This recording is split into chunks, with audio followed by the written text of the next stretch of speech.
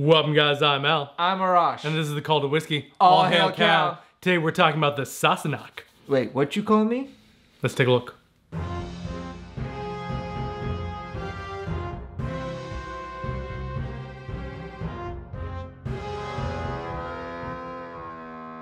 Welcome back. So today's whiskey is a blended Scotch.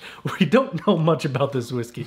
What we do know is that it's a blended Scotch, so we know that it has to be malt and grain. We know that it's a non-age statement whiskey. We know that the malt is 9 to 12-year-old and the grain is 20-year-old. Oh, that's kind of nice. Yep, and it's 46% ABV, so we can assume non-chill filtered. The E150, we're going to assume E150? Yeah, I think we could assume that, for product consistency purposes, I would say they put 150 in here, and I think we could further assume that it's from the Highland area because, Outlander? Yeah, all right, that makes sense. It's a portion of this whiskey was actually aged in ex-Moderna wine casks, and that's really all we know about this whiskey. I think the important thing about this whiskey is the history and where it comes from, so cue the history time. History time. Originally launched in 2020, the Sassenach whiskey is a brand developed by the actor Sam Hewitt, best known for his role as Jamie Fraser in the popular TV series Outlander. Although this whiskey is not an official product of Outlander, those familiar with the countless books or TV series will know. The name Sassenach is Gaelic for an English person. No, sorry. Sorry. That's not how I say it. Sassenach. An English person. An outsider. Say it with me. Sassenach. Sorry Sam, I'm not a native Gaelic speaker, but I don't interrupt you when you're filming Outlander, now do I? So move it along, Sam. As I was saying, the name Sassenach is an obvious reference to the nickname given to Claire, his character's wife in the series. But in any case, I don't care how you say it, Sam. That whiskey is beautiful.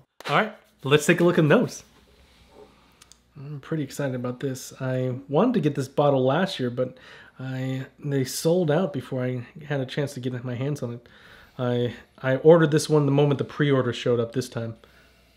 Smart man. Huh. I'm getting a medicinal tone associated to it. Really? I don't know about you. You know what it is? I think it's just because we just opened this bottle up that getting a little bit of the high alcohol note, and I think that high alcohol note is giving you a little bit of that medicinal note. What I'm getting a lot of is fresh fruit, Honey. yeah, apricots, Apples. it's like a hint of cinnamon, Brown sugar. brown sugar, peaches, oranges, like coconut. I got a hint of coconut there. It's just a very nice, almost like white wine kind of nose note. Yeah, I think the initial one was the alcohol content. You said it's 46%. Yeah, and we literally just popped this bottle open, and there's very little place for the alcohol fumes to go. Let's take a look at the palate. You're getting that honey and vanilla and cinnamon from the nose, but I also got more almonds. Jasmine. Jasmine? Jasmine. Okay. I'm tasting jasmine. I feel like I'm having a sweet jasmine tea almost, a little bit. I'm getting more nutmeggy on my palate. I could taste that as well. It's a light whiskey. I was expecting it to be a lot heavier, to be honest, with the Jamie Fraser background of this. You're expecting something a little more Scottish, right? Yeah. I wouldn't guess this is a Highland at all. Yeah, right. I don't taste any. No, Highlands are usually pretty pretty mild and approachable. And I think when you think of Scotch, you think Islay, right? That's right. That's what I'm thinking. You're thinking Islay, right? So that's a good point. My mind's on Islay right now. You're right. I was looking forward to a briny, sophisticated taste like that, and I got almost like a Japanese whiskey. Yeah. Really fun. Yeah, and it's like a vanilla custard, right? It's a very nice mild whiskey, but it's got a long finish. It's dry. Yeah, it's got a little bit of dryness to it. It's got a long finish. It's got no burn almost. It's very smooth. This is...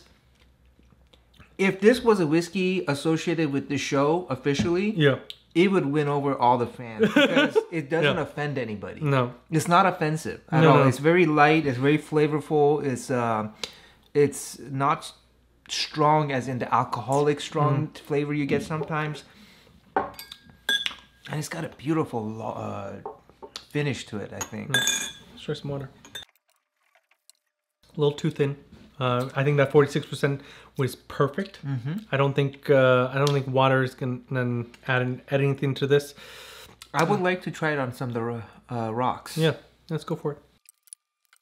I can't say I like it with a water. It just breaks up the flavors a little too much for me, and it softens out. But with ice, I feel like I'm having a cocktail.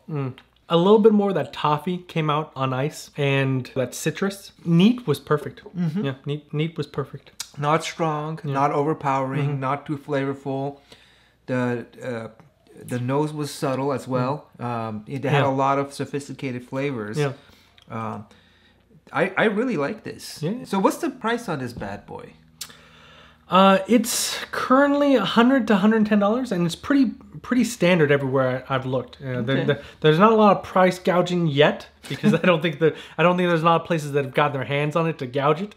So it's relatively hard enough to get your hands on, but all the prices are pretty standard at $100 to $110. Yeah, I think it's about $10 to $20 overpriced at that price, and which isn't saying much. The fact that it's associated potentially with the series on TV. You either like Outlander enough to go find this bottle, or you're not finding this bottle. You're not just going to stumble across this and drink this because you wanted to try a new whiskey. This is, you liked the Outlander series and you went out and go find it. And if you do buy this whiskey, I don't think you're going to be disappointed as a whiskey drinker. It's not something that you would share with other whiskey drinkers as far as bragging rights and showing off. Well, unless everyone you hang out with likes the Outlander series, then yes, by all means. But I think this was going to be a great introduction for non-whiskey drinkers because of the subtlety associated to it.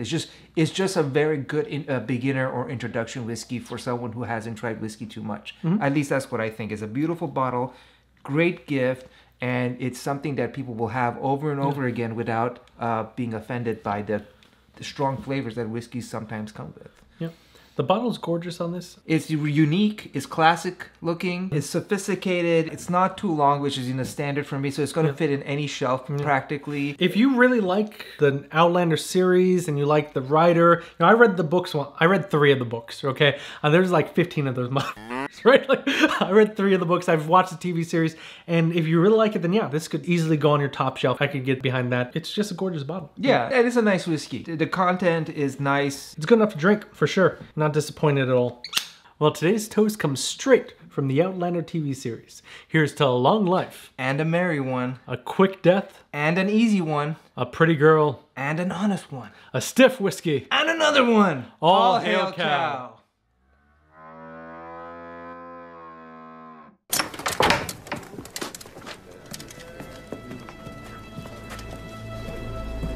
The day is ours, Sassenach.